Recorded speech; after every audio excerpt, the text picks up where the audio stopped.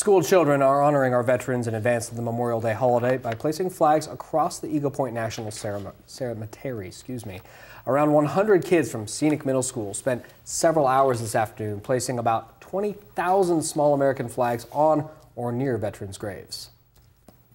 I think it's really awesome because sometimes we don't realize how much they do for us, and it's just kind of nice to show respect. It makes me feel really honored that I get to do this and honor the people who have served for our country and our freedom. Scenic Middle School students have been doing this annual tradition for about 20 years. The cemetery holds more than 17,000 graves.